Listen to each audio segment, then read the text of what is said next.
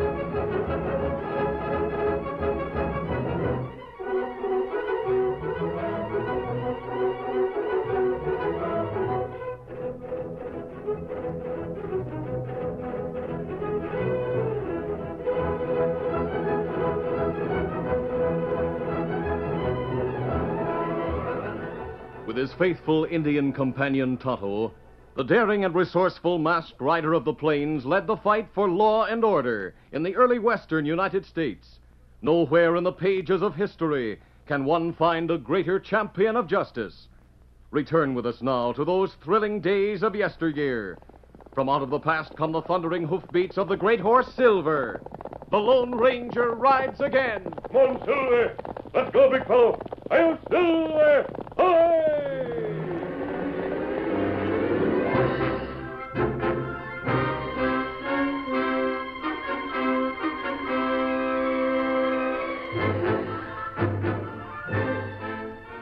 Among the mushroom mining camps that sprang up in Western Territory, Tombstone, Arizona was in a class by itself.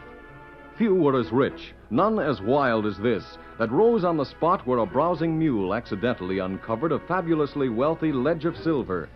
And following the inrush of miners to the heat-scorched Tombstone Mountains, there came gamblers, gunmen, and road agents. These last found rich prey in the stagecoaches that daily rattled out of Tombstone with cargoes of bar silver. And among these, none became as notorious as the Mingo Kid and his partner known only as Salty. Get him there, come on. The two outlaws set spurs to their mounts and streaked toward an approaching stage. A moment later, they were brandishing six guns before the startled eyes of driver and messenger. Pull up there. Whoa, Blackie. Whoa, Sawyer. Whoa there. Whoa. Thanks, driver. You're the Mingo Kid. That's right. Want we should kick the treasure box off? You get off yourself. Huh? Climb down and walk. We're taking the stage and all.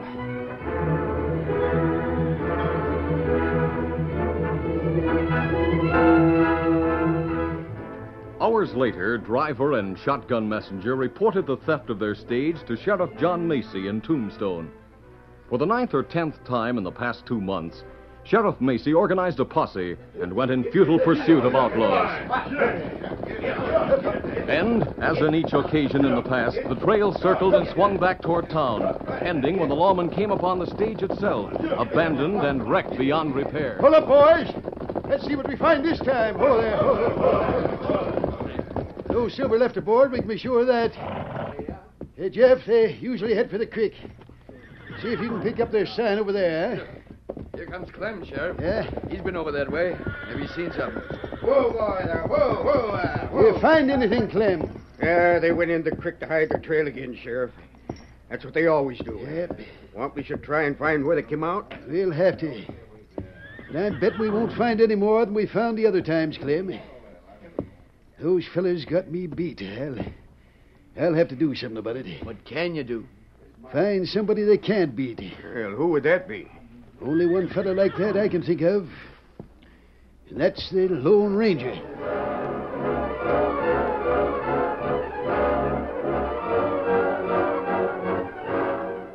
Sheriff Macy was one of the few who knew that a message sent to a certain padre at a little Spanish mission would be relayed to the Lone Ranger. It was a week later when the masked man received the summons and rode into camp where Tonto had been waiting. Oh, easy. Tonto, get your horse saddled. I just had word from Sheriff Macy.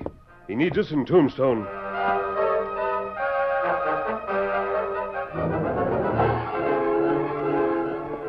It was dusk when the Lone Ranger and his Indian friend came within sight of the hustling mining town, nestled in a valley surrounded by the Tombstone Mountains. They were looking for a campsite before entering the community. How about that over there, Tonto? Looks to me like an abandoned mine. Maybe we could make camp in the shaft house. Good idea. We'll get settled, then go into town and find Mason. Get back there! Get back, you masked owl hoot, or I'll let you have the other barrel. What's the matter, old-timer? Are we trespassing? Doggone right you are. Turn them horses round and get. Sorry. We thought this mine had been abandoned. Well, it hasn't been. Are you the caretaker? Caretaker, not by a darn sight. I'm Job Jaggers. I own this mine. Now you get, like I said, or I'll fill you so full of buckshot you won't hold water. All right, Job. This is your property. You've got a right to say who can come on it. Come on, Tonto. We'll look for another place. Come on, Silver. Get him up, Scout.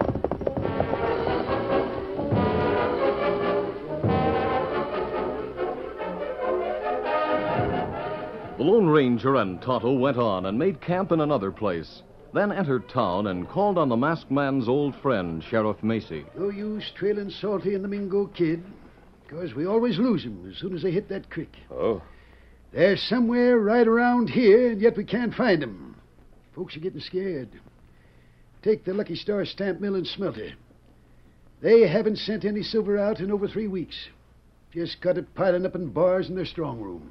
Are you sure Mingo and Salty are hiding out near town? Got to be. Else why would they always head back toward town after the holdups? You're probably right. And that reminds me. On the way here, we tried to make camp in the shaft house of what looked to be an abandoned mine. The Apache King, wasn't it, Tonto? That's right. But you ran into old Job Jaggers, huh? Yes. Job was quite a character. Used to be one of the richest fellows in Tombstone. Located that mine of his within a couple of months of the time Ed Sanders opened up this field. Then the vein pinched out and Job went bust. He used to be worth a couple of million. On paper, anyhow. Oh. Now he'd have a tough time laying his hand on 2 bits. Why him stay at mine? Oh, he's a little loco, Tonto. He figures everybody's out to skin him. Won't let anybody near that mine, so most folks around here know him and leave him alone. A mine like that would make a good hideout for crooks. Eh? Pretty deep, isn't it? Nearly 200 feet with tunnels, galleries, and crosscuts running every which way. You'd need a map to find your way around down there. But if Job won't let honest folks near it, how do you figure a couple of crooks would get to use it? He may be working with them. His attitude might be just a blind. Oh, if you knew Job like I do, you'd never say that. Maybe it's lucky I don't. What do you mean? Something tells me, Sheriff, you've been overlooking a good bet. Tonto and I are going to investigate. Aye. Not till you get past Job, you won't. I think we can handle him, don't you, Tonto? Ah. You see, Sheriff, it's obvious that Job has never been approached in just the right way.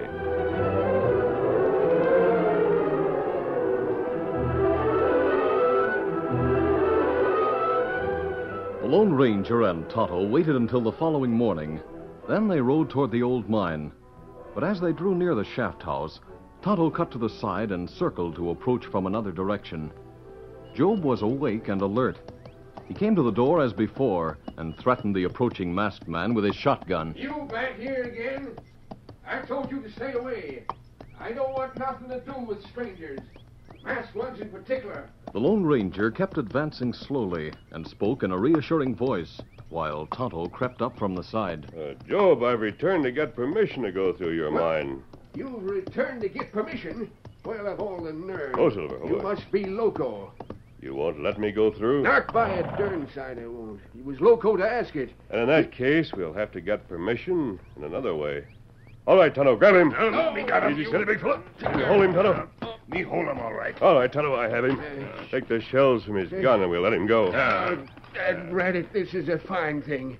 Jumped by a masked... Now, listen to me, Job. Yes. We don't care whether or not there's any silver in your mine. We're here to see if it's being used as a hideout for outlaws. Outlaws?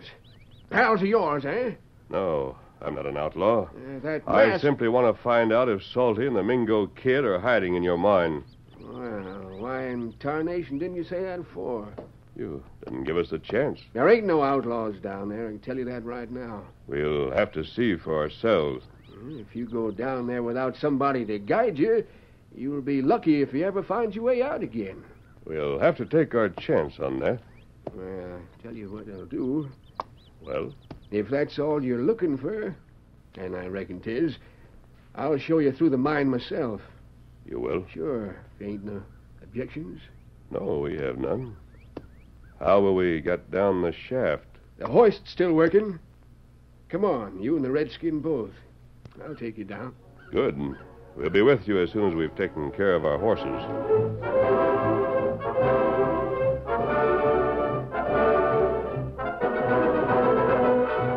While the Lone Ranger stayed with Job, Tonto led Silver to a hiding place where Scout had been tethered.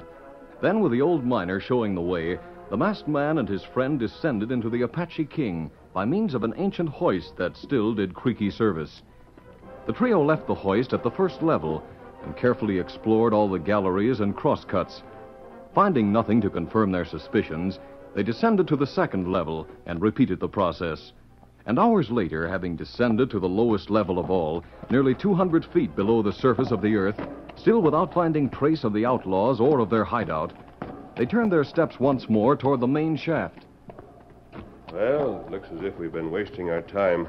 Look out for that timber, Tonto. Let me watch him. We owe you an apology, Job. We didn't know, of course, that Salty and the Mingo Kid were using the mine as a hideout. It did seem as if they might be. Yes, now you know better. Maybe now you'll let me alone. Yes, of course. How much farther do we have to go before we're back at the main shaft again? Quite a spell yet. First we turn at the next crosscut. Kimasabi, you wait. What is it, Tonto? You come here. Just a moment, Job. Find something? You look here. Footprints. Them go that way. Yes, you're right, Tonto. We nearly overlooked them. Hey, we were... you found footprints, you say? Yes, we did. No, those are mine. I was down here yesterday. You never made these, Job. They're too big.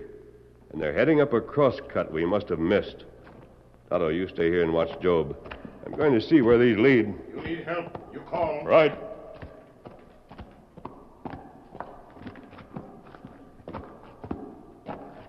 Here's something odd. Now I wonder. Tonto, come here a moment. Bring Job with you. Tonto, did you hear me? Tonto! Something must have happened. I better get back. Tonto, what happened? What's the matter? You've been hit, Tonto. Did Job do this? Can you hear me? Me here. The hoist. Job's leaving us here. Job, stop! Come back here! Job! No, it's no good, Kimasabi. Him go. This is my fault, Tonto. When it seemed as if we'd guessed wrong about the mine, I got careless. Me get careless. You call, me turn head. And him hit me. It's my fault. Tonto, Job was here as a guard for those crooks. He's tricked us. We're 200 feet below the surface of the earth. 200 feet and no way to get to the top.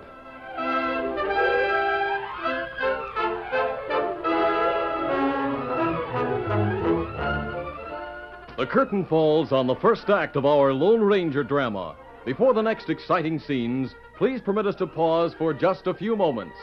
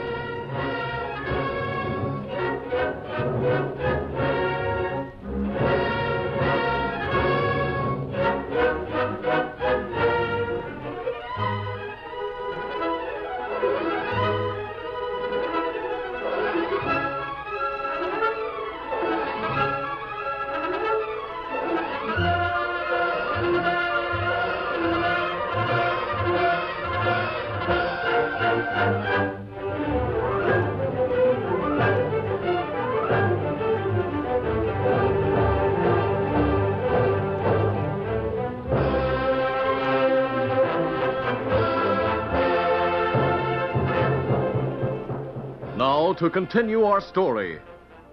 After Job Jaggers abandoned the Lone Ranger and Tonto at the bottom of the Apache King, a silver mine, the eccentric old man mounted a mule and drove it in a course that brought him to a creek at the rear of the mine and a half-mile distant. Here he entered the creek and rode upstream till he paused before an apparently solid bluff. A glance around to make sure that he wasn't being observed, and he addressed the bluff in low tones. Mingo, you in there? This is Jaggers. Come on in. Get up, Sarah. And darn you, shut up. As Job left the creek and advanced up the bluff, it became apparent that the latter was not as solid as it had seemed. Brush and overlapping rocks hid an opening big enough for man and mule. Inside, Job dismounted and told what had just happened while Salty and the Mingo Kid listened. So they're down there now, Mingo. The masked man and the redskin both. And no way out. Good work, Job. Yeah, you did a better job than you ever figured, old man. I took You know who those two hombres are? Tell him, Mingo. I'll tell them. They're the Lone Ranger and his Indian sidekick named Tonto. Well, I'll be switched. Now we can make the cleanup, and we can forget about hiding in this old mine of yours and go our way. Now's the time we can grab enough bar silver so we can forget about holdups. What do you mean? I mean the Lucky Star stamp mill and smelter. Huh? It's filled to busting with silver, old man, and we're going to get it. You mean tonight? I mean tonight, right now. Mingo, there's only one thing about this I don't like. What's that, Salty? Depending on the mine to hold them two hombres. I've heard tell plenty about that masked man. He's been in plenty of tight spots before, and he's always got out. He won't get out this time, Salty. How do you know? How can you be sure? He won't get out this time, 'cause this time he'll be dead.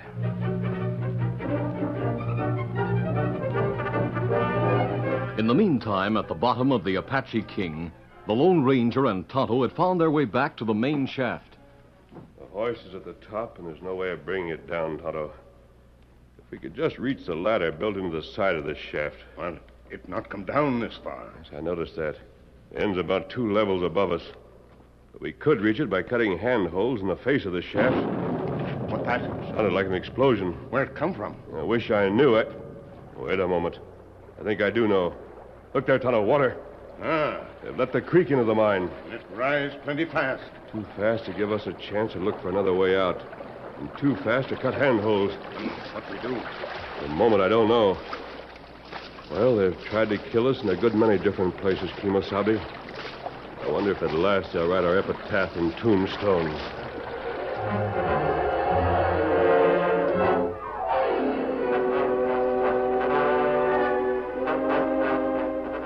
Mingo. Hey, Mingo. Yeah? We don't have to worry about them no longer, Mingo. I've been down below on the hoist. The water's rose at least 30 feet. If they ain't drowned, then they got gills. You sure that's Salty? Sure, I'm sure. Don't think I'd take chances with them, too, do you? Now, let's get started. You ready, old man? You going to the stamp mill, are we? Right you are, and right now. Easy there. Everybody set? Right, Mingo. And let's go. Get up, boy. Get up. Come on.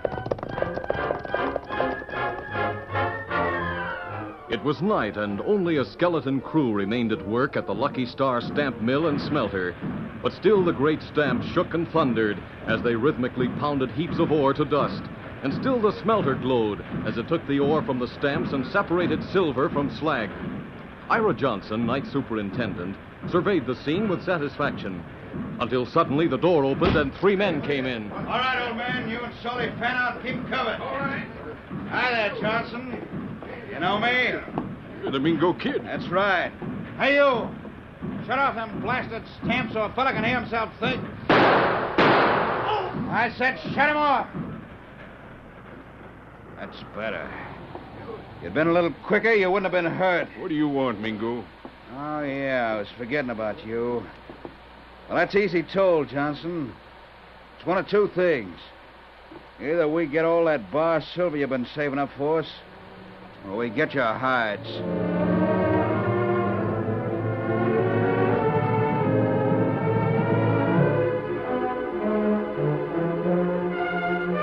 Under cover of Mingo's guns and those of Salty and Job Jaggers, Johnson and his men did as they were told. First, they brought a heavy freight wagon to the front of the mill and hitched it to a sturdy 6-horse team. Then they loaded it with silver till the store in the strong room was exhausted. This done, Johnson voiced a quick objection. You won't get away with this, Mingo. Won't I, Johnson? Why not? Because you can't get away with this silver unless you drive it through Tombstone. And the minute you enter Tombstone, you'll be nabbed. I will be, huh? What did you say if I told you I'm the fella that just killed the Lone Ranger? What? I can get away with anything. But just the same, I'm glad you brought that up. Solly. Yeah? You and Job take them fellas inside and tie and gag them. What about Johnson? Leave 'em be. He's coming with us. Now, look here, Mingo. Shut up. It's your idea, Johnson. Mine? Sure. You said if we went through Tombstone, we'd be nabbed. But we won't. We're going to stick to the streets of the darkest. If anybody says anything, you're going to be along to tell them it's all right.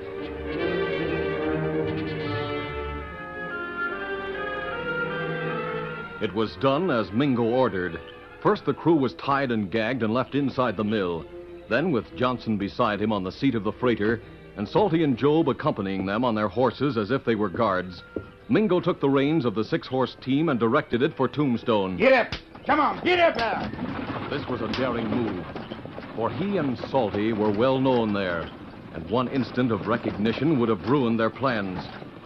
They avoided the main streets, however, and only once were they challenged. Hello there! Is that a lucky star wagon? You answer him, Johnson. Hear me? Answer him or get a bullet where it'll hurt. Sure it is, stranger. What about it? Oh, that's you, Johnson? That's right. Oh, that's all right, then. For a minute, I thought something might be wrong, that's all.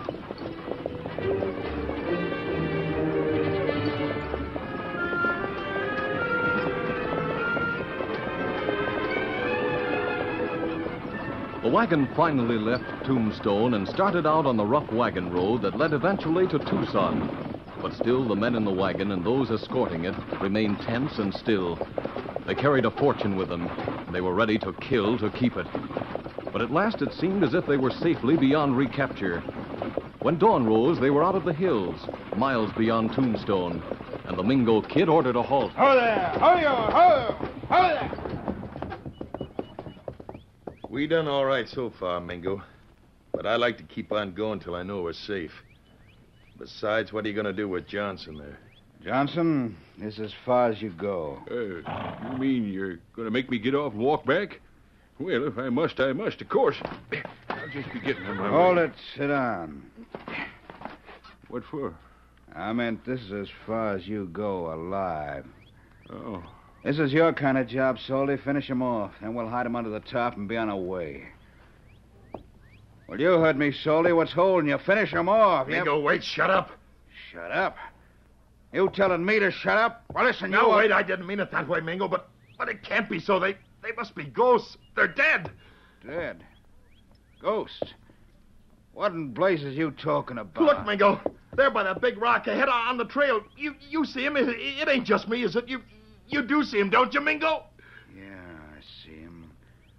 It ain't just you, Salty. That's what will Go learn for your how- guns. No, not me. No good, Mingo. Surrender or we let you have it. Try and get us!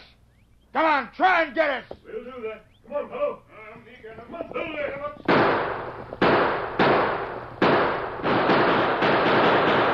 I give up! Don't shoot, mister, I give up. I can't fight you alone. Good. Hold your fire, fellow. One silver. Hold it. Easy. You're under arrest. We're taking you into town.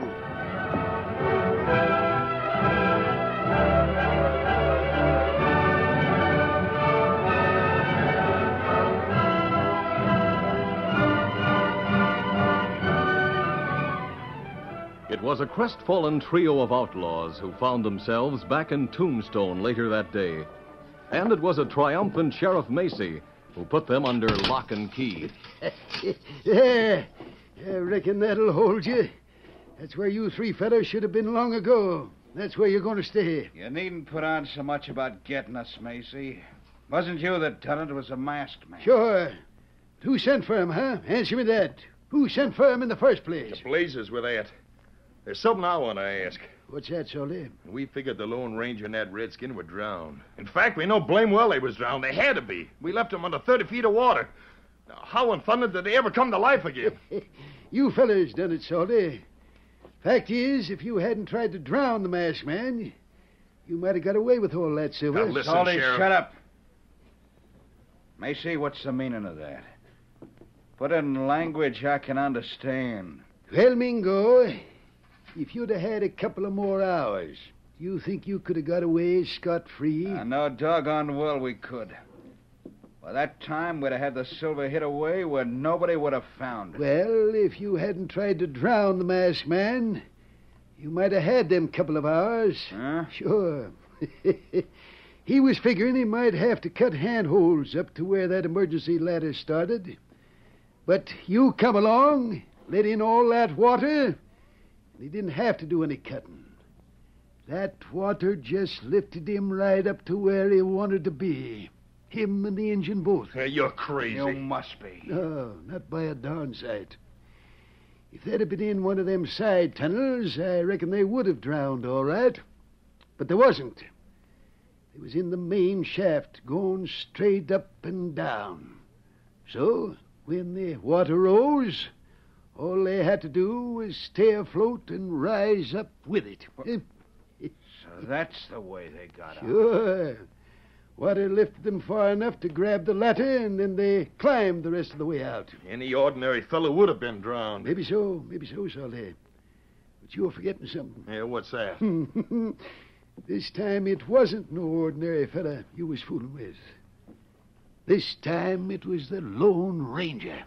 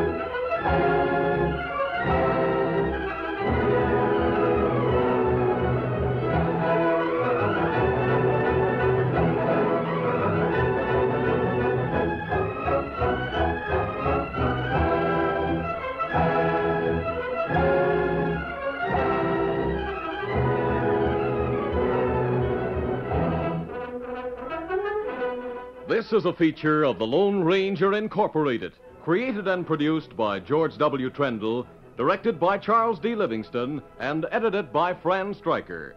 The part of the Lone Ranger is played by Brace Beamer.